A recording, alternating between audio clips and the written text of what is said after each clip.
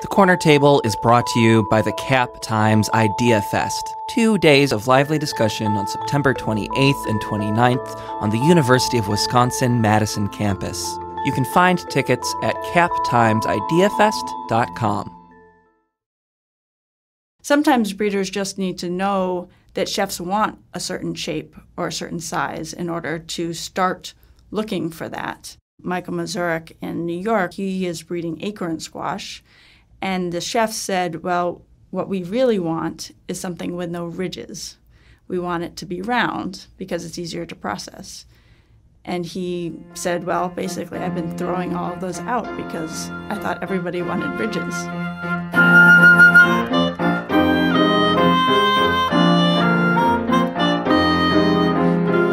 Hello! Welcome to The Corner Table, a podcast about food and drink in Madison, Wisconsin, produced by the Capital Times. Imagine lining up 36 steamed beets, ranging in color from deep blood red to white. You look at each one and you smell it, and then you give it a few nibbles. Is it earthy? Sweet? Does it remind you of wet leaves? Solveig Hanson is a beet breeder, and she wants all the details you can think of for her beet flavor wheel. I am your host, Cap Times food writer Lindsay Christians. Julie Dawson leads the Seed to Kitchen project at UW-Madison, which pairs plant breeders like Solveig with farmers and chefs who can describe exactly what they want in a sweet pepper or a butternut squash. This week on the podcast, I talked with both of them about how to build a better beet and why sweeter is not always better. Give a listen.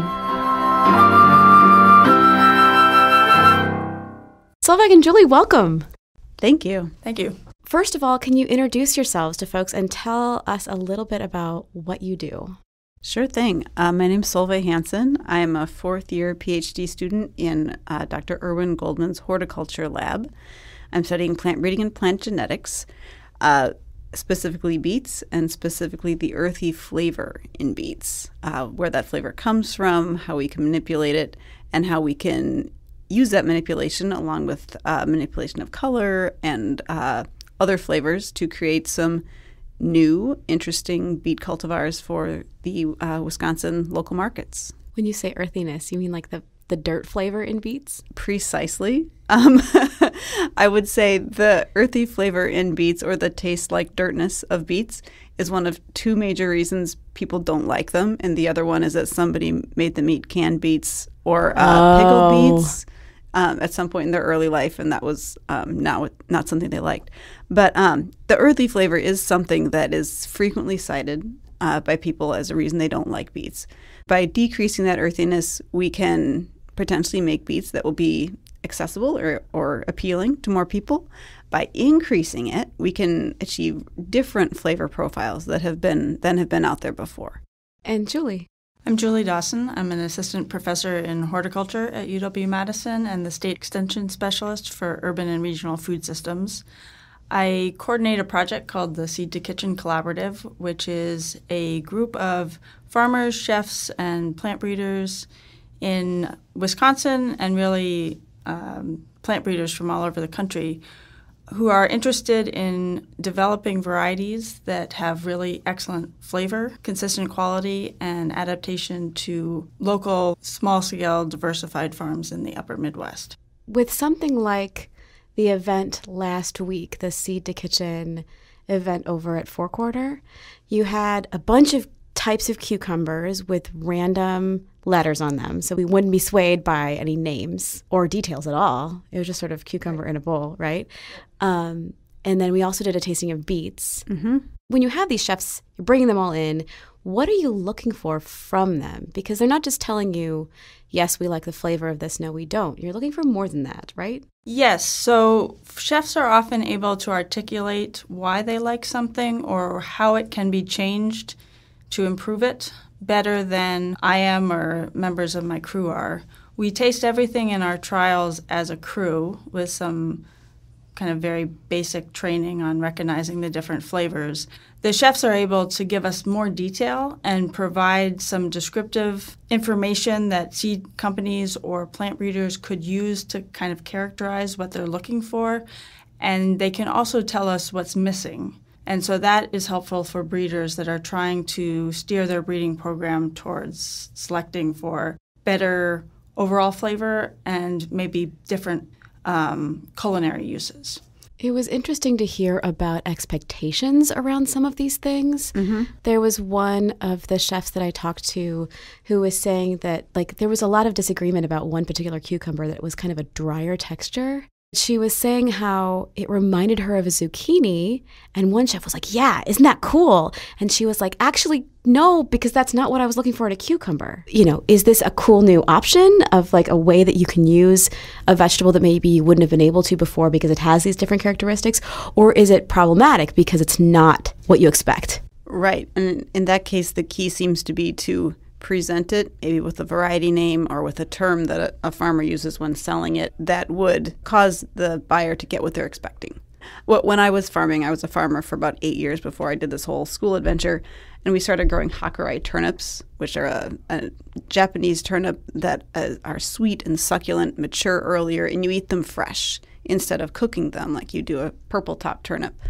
Most people thought they were radishes because they were in that character. So we referred to them as salad turnips because people, by hearing that name, would say oh, this is something I chop up and put in a salad. I don't have to cook it for an hour like I do a regular turnip. So it's that kind of thing, naming it something that helps the consumer know what to do with it. I was interested, Solveig, you were doing a beet flavor wheel. Yeah. Which I thought was so cool because that's something I associate with wine tasting, right? Precisely. You had this wonderful sort of wide variety of beet colors, like dark reds and some really brilliant yellows and some white beets in there. I chose the varieties to represent a range of the flavors that we know. So there was a wide range of earthiness in there because that's a quality that I'm measuring on everything that I'm studying, and a range of sweetness. Also a range of things that I'm not measuring in the lab, but that have been perceived to be different, like bitter, harsh, things like that. So basically we tried to get a wide range of the flavors that are present in beet in those 8 samples. The first thing I asked the chefs to do was just to describe them. So smell the thing and write down, what does this remind you of for the aroma, then the flavor and texture.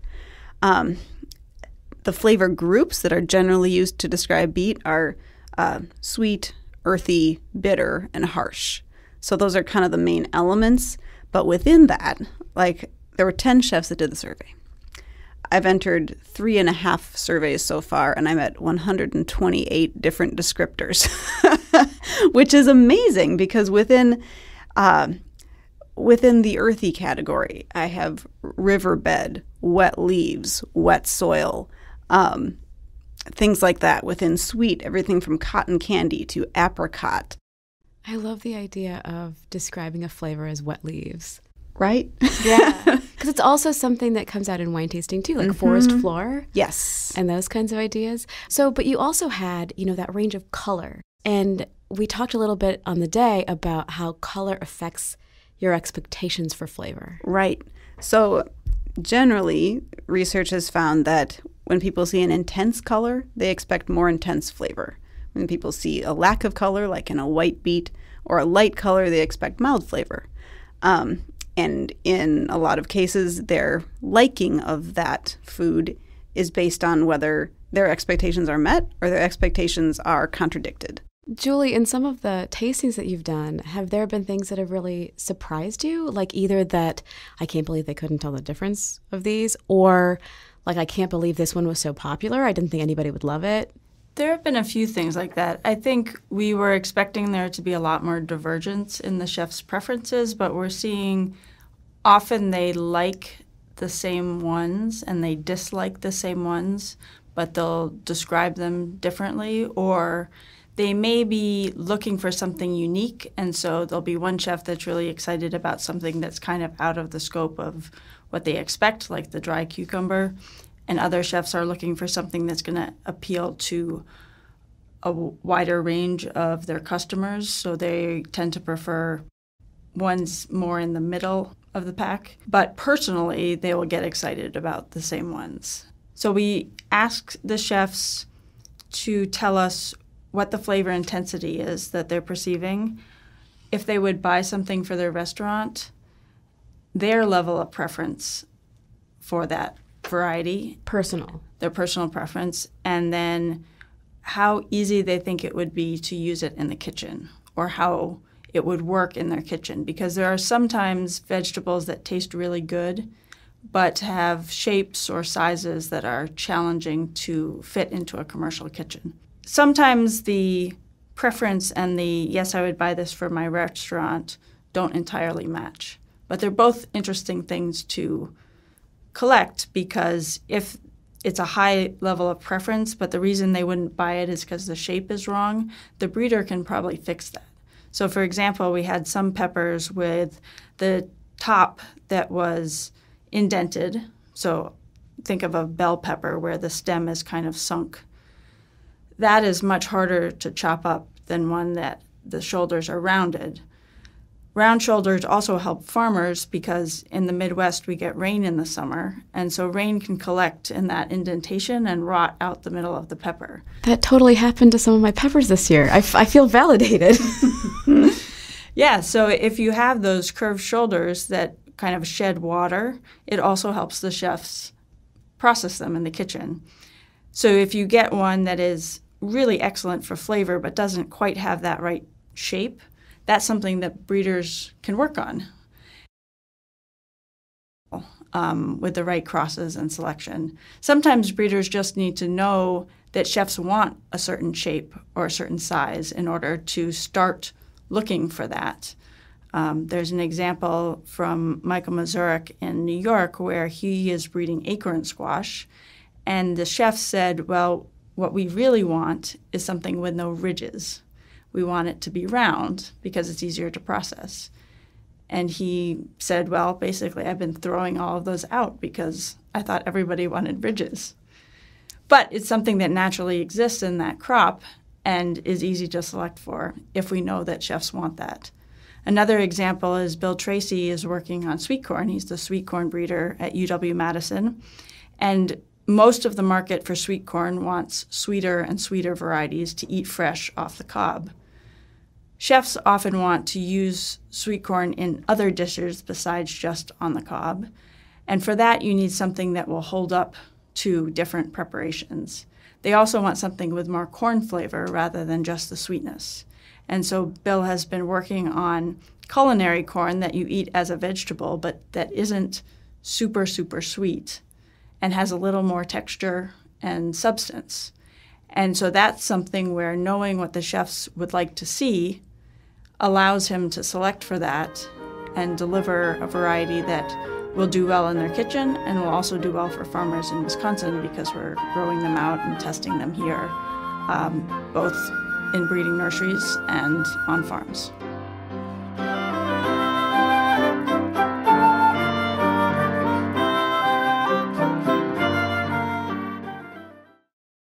The Corner Table is sponsored by the Cap Times Idea Fest, an event with an exciting lineup of guests, including David Axelrod. The fest is in Madison on September 28th and 29th. You can find tickets at captimesideafest.com.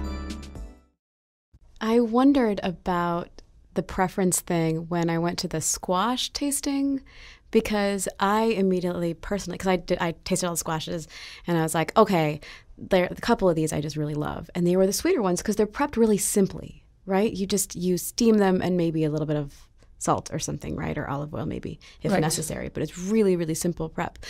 And like beets have tons of flavor all by themselves, but not everything does. And I remember sort of thinking, oh my gosh, I'm gravitating toward, these squashes that just have tons of sugar. And Johnny Hunter from, Underground Food Collective was there, and he did not gravitate toward the same squashes that I did. He was looking at like, oh my gosh, this one that has less sweetness but more of this other character, I could use in so many different ways. I could use in more interesting ways. So he's seeing it sort of as a building block where my imagination was stopping sooner. Yeah, I think that's one of the reasons why working with the chefs has been really valuable, because there has been some research that shows that if you're tasting things in small quantities, generally people gravitate towards the sweetest one. But if you have a whole plate of it, if you're eating it for a meal or if you're eating it over the course of many days, you no longer prefer the sweetest one. You might prefer something with a little more complexity. the chefs can really do that on the first go-round and see what's possible with the different varieties and what they would use them for and how they would taste in a whole meal. And so we're really using their expertise to help overcome that tendency to just gravitate towards sugar and get more description of what actually the flavor is like. It's a great example of that last season about this time when I was making selections from this participatory breeding population. I had a population that was low geosmin, so very mild, but in a lot of different colors. And I had picked out several families that were white roots with green tops. They looked really plain. They had very nice sweet flavor, but, not a lot of earthiness. And I thought, I'm going to put this out there. I bet they won't like it. I bet the chefs will think it's boring. And they loved it. It was their favorite one because they said, it's a palette for other light flavors that might otherwise be overwhelmed by the stronger flavors in beet. So it could pair with celery or rose water, which is exactly the kind of thing you're talking about. Like they can take this flavor that they're tasting and say, how would this play with other things? One of the chefs I spoke with said that he loved being part of this process in part because he felt like he had a little bit more power or say, I guess, not power exactly, but having a voice earlier on versus just getting whatever you get, whether it's from the market or from the back of a Cisco truck, you're working with the product that you've got. He said you often get something and you think, okay, well, how could I fix this? But when you're this far back, they have more of a voice or a different kind of input in what those vegetables might look like. I think with the whole project, we're trying to bring more voices into the decisions that get made about what we're going to eat 5 or 10 years from now. Bill Tracy likes to say that having a diversity of decision makers is a good thing. I think we need to have not just the plant breeders deciding, but also the end consumers and the farmers that are growing those varieties or will be growing those varieties. We've seen a lot of consolidation in the seed industry up until now, and with the growth of the organic market and the local food market, we're starting to see a diversification again, where we have many small seed companies serving regional markets. And that really gives us an opportunity to go from a few people making decisions about what seed will be available to many people making decisions about what we're going to have to plant and to eat in the future. That can drive innovation in cuisine itself. I was talking to Francesca Hong last fall from Morris Ramen, and she was talking about how she's a little bit limited in some of the things that she buys at the farmer's market because we have such a Germanic culture.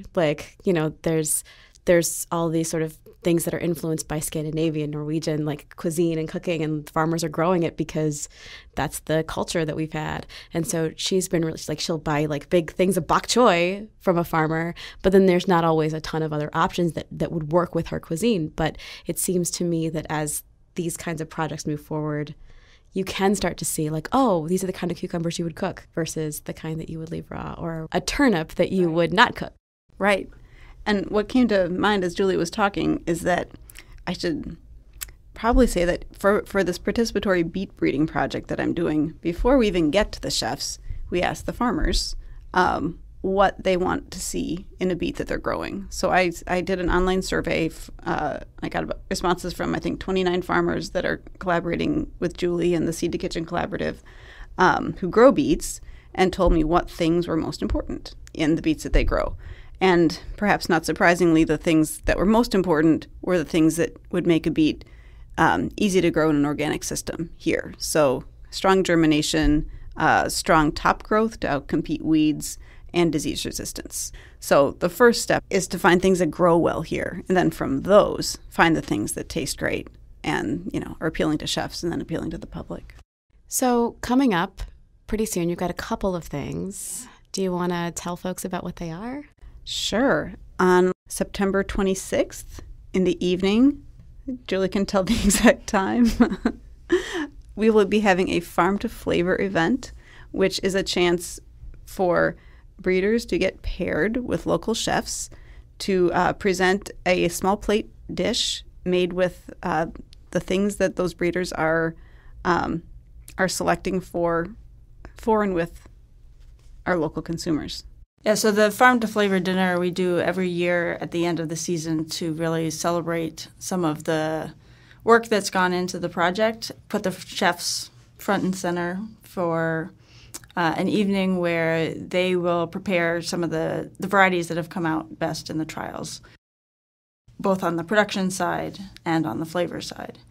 And so this year it's 6:30 to 8:30 at the Wisconsin Institute for Discovery on September 26th. We have a panel of plant breeders, farmers, and chefs to talk about some of the work that we've been doing, and we also have a lot of chefs who have been participating in the tastings every month who will be featuring kind of their favorite variety from the project. So is it like a full meal, like a full dinner? It's small plates, but you probably will not go home hungry. And while people are between small plates of delicious dishes from the chefs, they can try some beets with the flavor wheel that will have been constructed by then from the input that we started gathering last week at the tasting. So that'll be fun. They'll have the first chance to use the flavor wheel to describe what they're tasting. See if people are perceiving similar or different things in the varieties that we're breeding. That sounds so much fun. Yeah. Yeah, we're also branching out a little bit this year, and we'll have some wheat varieties that we're in a trial that Madison Sourdough will be baking with. We have hard cider and probably some fruit from the cranberry and grape programs in the horticulture department. Well, thank you both so much for coming in today. It's been a pleasure. Thank you. Thank you.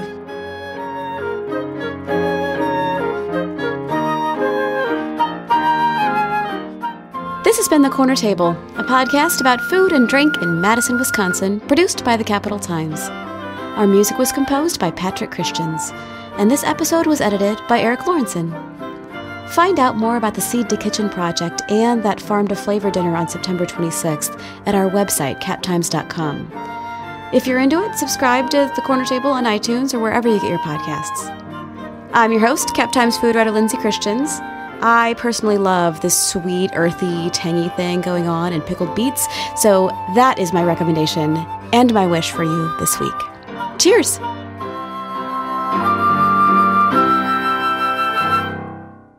The Corner Table has been brought to you by the Cap Times Idea Fest, 2 days of lively discussion on September 28th and 29th on the University of Wisconsin-Madison campus. You can find tickets at captimesideafest.com.